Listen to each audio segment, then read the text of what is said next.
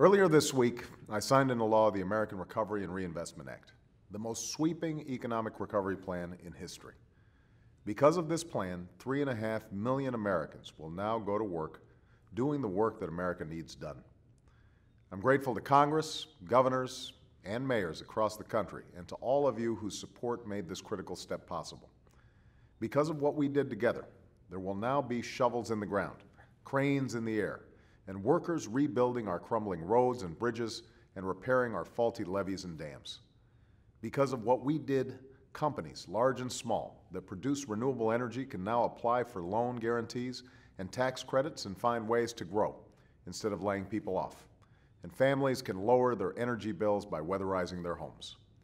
Because of what we did, our children can now graduate from 21st century schools, and millions more can do what was unaffordable just last week and get their college degree.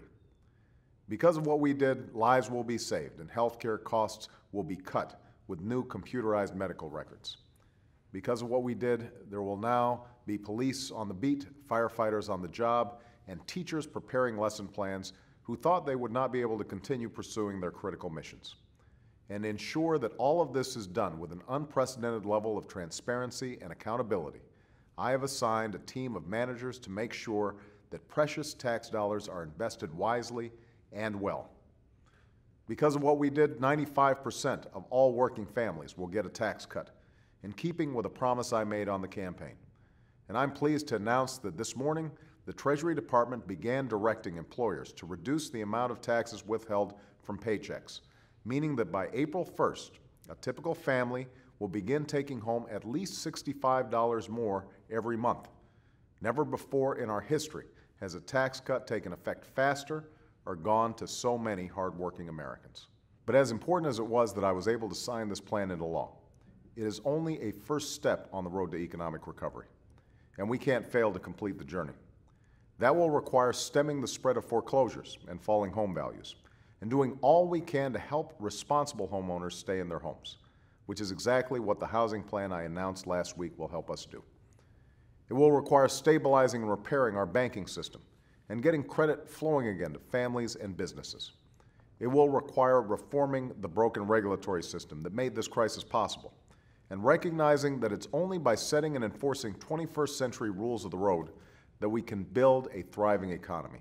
And it will require doing all we can to get exploding deficits under control as our economy begins to recover.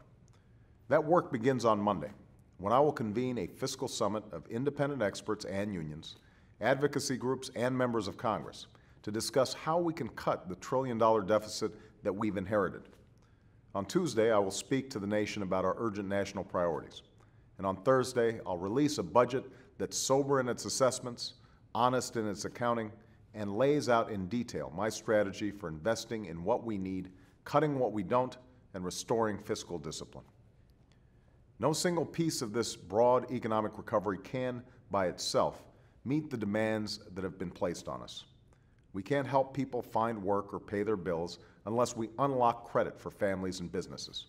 We can't solve our housing crisis unless we help people find work so that they can make payments on their homes.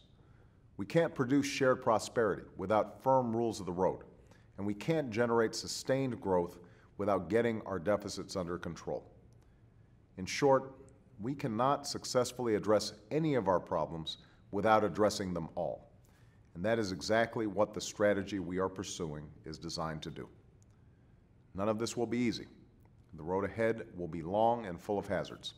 But I am confident that we as a people have the strength and wisdom to carry out this strategy and overcome this crisis. And if we do, our economy and our country will be better and stronger for it. Thank you.